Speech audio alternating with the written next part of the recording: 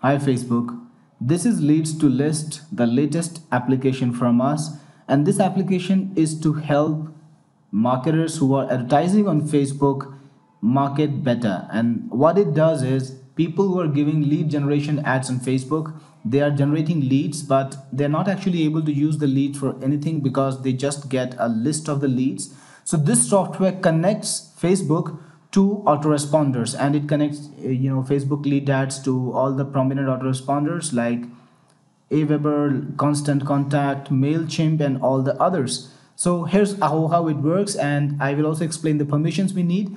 The permissions we need are manage pages and publish pages. So let's start with the pages permission. So the first step that you need to do to get Leads2List working is to click on pages, and that will show a list of all the Facebook pages that you've already added to the software.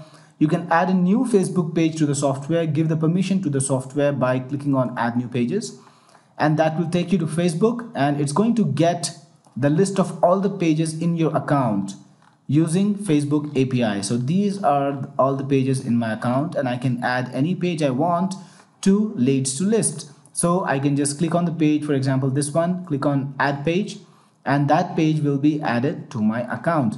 And when I go back to the pages section, I will see this page in my account. So here's the page. You can see Jeet's Hotel test page that's been added. The second step is to connect Facebook advertising to Jeet's Hotel test page. So for that, I will need to start an ad in Facebook for this page. So I'm just going to do that. Click on page. You can see I selected Jeet's Hotel test page, and the objective of this ad is lead generation, because this is an application which connects lead advertisers and lets them connect their Facebook leads to their autoresponders. So just a little digression: to connect an autoresponder, just like we connected Facebook pages, you can also connect autoresponders. Click on autoresponders, and then you will see a list of all the autoresponders that have been already added. And to add an autoresponder, you click on add autoresponder, you select which autoresponder you want to add, and based on what kind of autoresponder that is, you will see the settings for each autoresponder. For example, Aweber needs consumer key and consumer secret, GetResponse needs API key. So whatever is required for your autoresponder to work, that you will need to fill in, and the autoresponder will be added, and it'll show up like this one. For example, I have added MailChimp, and this is my account name. These are the number of the lists. The second thing that you need to add is the lead form. Now the lead forms are extracted from Facebook using the API. Just like we got the pages, we also need to get the lead forms, and the lead forms are a part of Facebook advertising. So before you can get a lead form, you will need to first start a lead generation ad. So we have started a lead generation ad here. Click on pages. It's going to ask you to accept the terms when you first run it for the first time, so you can read the TOS and you can accept it. Click on accept, and that's it. That's what's required. Then you can add an optional catalog if you want, but for this ad we don't want anything like that. And if you want to put any custom audiences, you can do that. So for this ad we don't require any custom audiences also. So we're just going to keep this generic because I want to take you to the place where we get the forms ad. We get the lead form. So I'm just going to click on continue. And let's go with this image, which is fine by me, and some text. So this is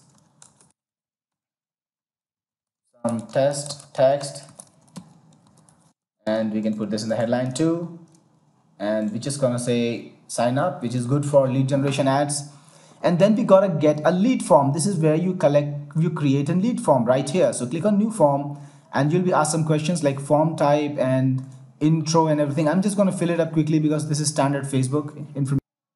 Okay, so I have filled all this info in: the form type, the intro I filled in what information I need, the email and the name. I filled in my privacy policy URL, and the thank you screen I'm going to use the default. And when I'm done with all of that, I can just go on to the next. Click on save, and this lead form will be saved. So it's called untitled form 2018 and whatever.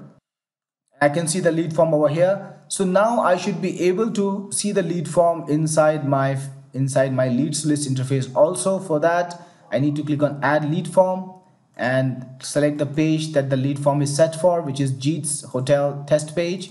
Click on add form.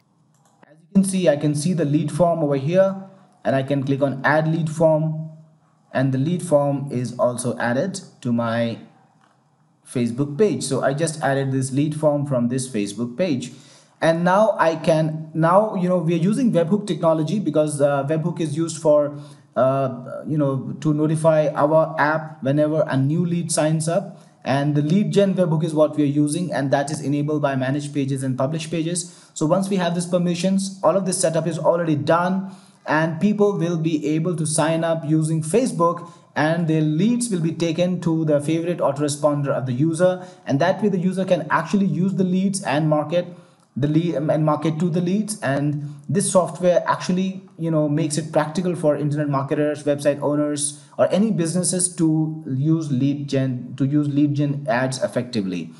And the final step is connecting the lead form ad from the page to the autoresponder, and we do that in campaigns. So click on campaigns, and you can start a new campaign. Let's create a new campaign clicking the add campaign button, and let's call it my campaign,